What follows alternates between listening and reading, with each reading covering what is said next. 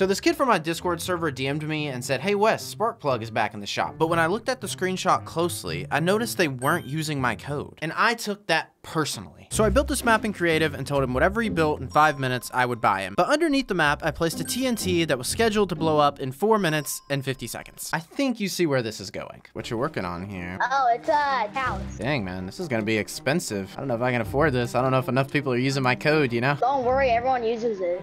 Not everyone. You use it? Yeah, of course I use your code. Really? You sent me that screenshot earlier and it wasn't there for some reason. Oh, I got off of Twitter. Wait, you got that screenshot from Twitter? Yeah.